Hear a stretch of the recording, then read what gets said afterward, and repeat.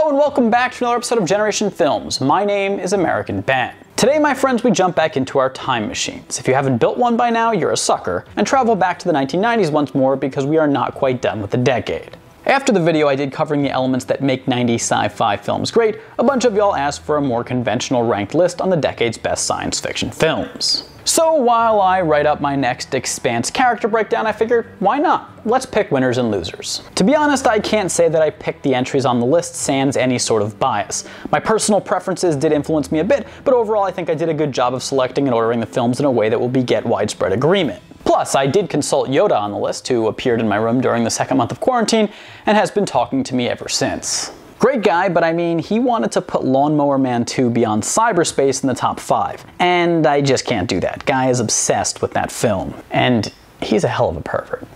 Anyway, on to our list of 20. At number 20, we begin with 1997's Alien Resurrection. People have a lot of mixed feelings when it comes to the Alien movies not made by Ridley Scott or James Cameron. But then why is it that even in the present, sometimes I prefer to watch the sequels over the original two films? Don't get me wrong, both Alien and Aliens are far superior works of art, but there is just a simple fun, and I suppose so too a gruesomeness to the sequels that is admittedly addicting, kind of along the lines of the Saw franchise. Resurrection itself stands out in the Alien series in a couple of ways. First, it's set much further into the future than the first three films, which necessitates more advanced technology, and secondly, this film was the first to really experiment with the xenomorph form, with the introduction of the newborn, and left us with one of the most memorable movie deaths of all time. As a friend of mine often says, a bitch, decompression is. At number 19, we have The Iron Giant. I feel like a lot of people are going to want this film rated higher, but I want to be clear. For this list, I had to apply a higher standard to animated films. There's just so much animated sci-fi out there, and the medium allows for limitless possibilities. The Iron Giant juxtaposes an advanced alien robot with a simple 1950s American town devoid of any sort of futuristic technology. For a movie marketed to children, its story tackles some very complex themes about the nature of humanity and existence. However, what makes the film most special is the touching relationship that develops between child and robot. On second thought, that actually sounds pretty weird. Maybe the government was right. At number 18, and this is going to be my first heresy, we have Alien 3. A lot of people are not fans of this movie, and I know some of you are going to say that Resurrection is better. I think each film has its pros and cons, but sorry, I'm just a sucker for dark science fiction movies set in prison. I do think the filmmakers could have done a lot more with the premise, but I appreciate the film for what it is. The movie had that hopeless dystopian feel that was so characteristic of the best 90s sci-fi. At number 17, we have one of my personal favorites, Soldier. Much of the conversation about 90s sci-fi action films surrounds Arnold Schwarzenegger and Sly Stallone. But Kurt Russell, to me, is right there in the conversation for best sci-fi action star of the decade. 1994's Stargate almost made this list as well. Soldier, however, was his best film in the genre. Sergeant Todd 3465 was Master Chief before Master Chief ever existed, and the harsh and brutal training of child recruits in order to cultivate an army of super soldiers is reminiscent of the Halo backstory and the inception of the Spartan programs. At number 16, I have to go with 1994's Time Cop. The movie was a little corny and roundhousey, but that's the way I like my Jean-Claude Van Damme. And as a major fan of sci-fi action and martial arts films on their own, for me, this film is special for blending the two genres together. We just don't get enough of such films, at least not ones that star actual martial artists. And it wasn't until 2001 that Time Cop was finally matched by Jet Li's The One. Anyway though, fantastic hair, high leg kicks, and time travel. They just go together like Tabasco sauce and pizza. At number 15, we have 1995's Ghost in the Shell. The movie is weird, confusing, and somehow fairly profound. You go in for the futuristic Japanese setting and the suggested plot, which offers a cyborg public security agent hunting down some unknown entity that's hacking into cyberized bodies and forcing them to carry out assassinations and other nefarious acts for political purposes. However, you'll stay watching for the underlying messages about the looming dangers of technology and the nature of identity. Okay, truth be told, you'll have no idea what's going on actually, but somehow that's kind of what makes the movie good. At number 14, I begrudgingly include Event Horizon on this list. The film is one of the best sci-fi horror films ever made. Discount Kevin Costner, haunted ship in space, experimental gravity drives, Morpheus, gruesome deaths, the film has a lot of really great elements from plot to characters. Now the reason I hate this film is because it's quite possible that no film has damaged me as much as Event Horizon has. I watched it way too young and no child should witness the horrors that it contains inside. I've actually never watched the film in full since I was a kid, and I look away as much as possible whenever I come upon its scenes, either for the sake of a video or just by chance. That's how traumatized I am by this movie, and yet I recognize its brilliance. At number 13, God I hate that number, another heresy coming your way, with 1998's Small Soldiers. One part Halo and one part Indian in the cupboard, this film has tragically been somewhat lost to time. The best way to describe the film would be to say that it's as if Avatar and Toy Story had a baby. Despite the ludicrous plot pitch, the characters in the film, especially the toys, were colorful and full of life, helping the movie's plot to, surprisingly, tug at your heartstrings. Personally, my sympathies lie with the Gorgonites, but God, Chip Hazard was a masterful tactician. At number 12, we have Armageddon. This one falls under the category of science fiction disaster movies, along with such films as The Day After Tomorrow and The Rise of Skywalker. High five! Armageddon is exactly what you think would happen if Michael Bay tried to make Apollo 13. Replace Bruce Willis with Tom Hanks, replaced the moon with an asteroid, and replaced well-developed humanized characters with simplistic badass heroes. I don't want the events in that movie to ever play out in real life, but I mean I can appreciate the beauty of humanity uniting against a giant rock hurtling towards Earth that on impact will initiate the apocalypse. Extinction level events suck, but they really bring out the best in people, even Ben Affleck. At number 11, I'm going with Judge Dredd, even if secretly I kind of want to put it higher.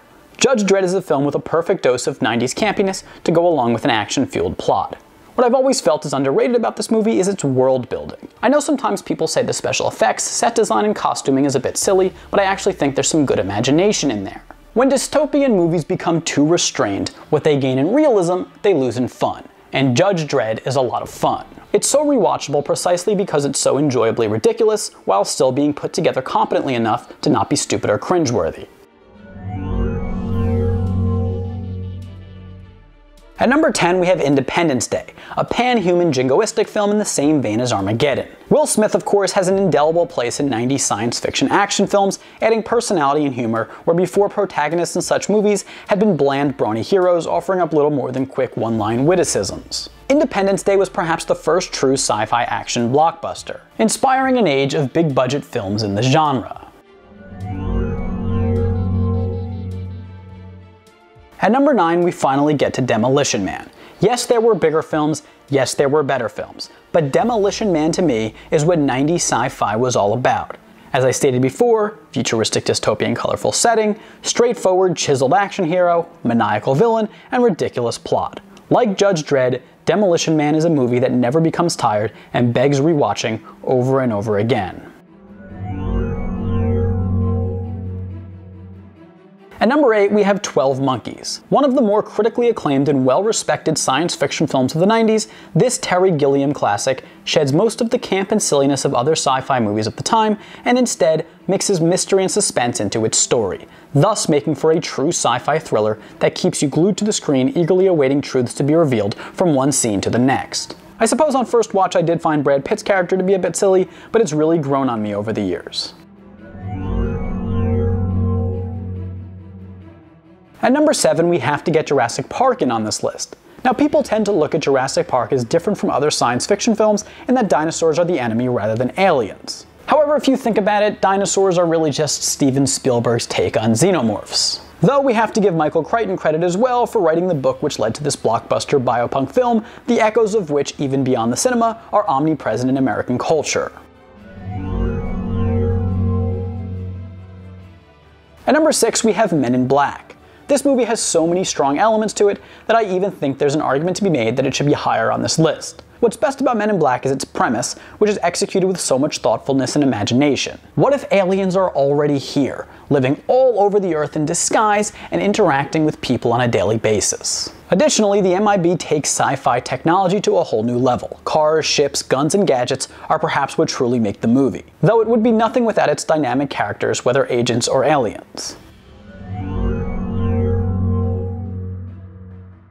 At number 5, this is where I have to put Starship Troopers. Now, if you asked me 20 years ago to make this list, it's possible that I put this film closer to 20 than 1, but time has perhaps allowed it to appreciate more than any other science fiction film. At the time Starship Troopers came out, it seemed unnecessarily violent and campy to the point of no return. However, today, that's ironically exactly why I love the movie. The film is utterly quotable, funny, over the top, and irreverent in a way that proves a point about how stupid everything is.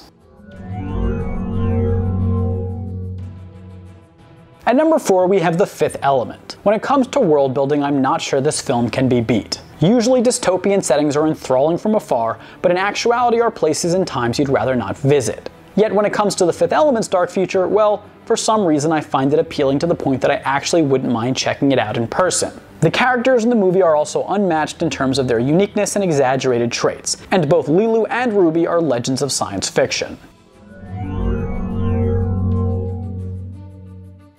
At number 3, we have Total Recall. At one point I actually put The Fifth Element in this spot as I struggled to decide which film should be higher. Both have amazing futuristic dystopian worlds and fantastic unforgettable characters. Both movies feature an array of awesome advanced technology, and so too are the plots of both equally engrossing. So why did I put Total Recall ahead of The Fifth Element? Well, in the end I couldn't choose, so I simply asked myself the question, which film do you go back to and watch more? And it's definitely Total Recall, and I'm not sure exactly why, though perhaps it's the Arnold factor. Don't get me wrong, I'm a huge Bruce Willis fan and his films appear 3 times on this list, but there's just something so weird and yet fitting to the relationship between Arnold and science fiction. At number 2, we have Terminator Judgment Day. This is where we get to the part of the list where the films discussed are not just the best sci-fi films in the 90s, but are widely considered some of the greatest films ever made, and Judgment Day certainly fits that bill. The classic sci-fi elements are there and executed well. Technology, time travel, androids, and apocalypse. Beyond that, the movie's chill-inducing thrills are one of a kind. The special effects are convincing and often emotionally devastating, and Arnold was never and has never been in a more perfect role for himself, save for his character in Junior.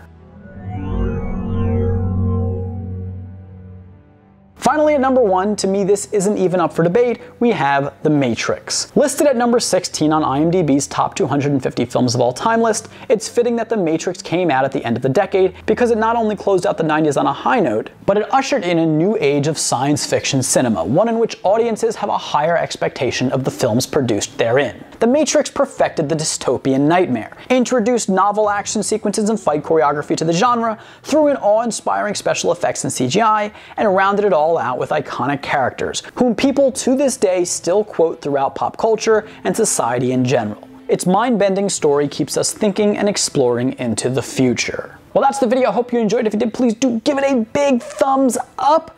Let me know in the comments down below what your list is, or tell me how wrong or right mine is. Remember to subscribe to our channel, hit that notification bell, and for now, my name is American Ben. I'll catch you next time. Generation Films, peace.